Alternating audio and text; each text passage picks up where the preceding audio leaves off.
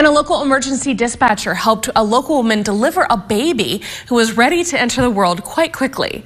According to Kern County Fire, the dispatcher took the call on Monday night about 6:30. That dispatcher, Rainbow Diaz, was only on the job for about a year when she got the call. But according to the fire department, she relied on her training, walked the woman right on through that call. We're told the patient had no assistance except for the reassuring words from Diaz over the phone until Kern County fire crews could get to there.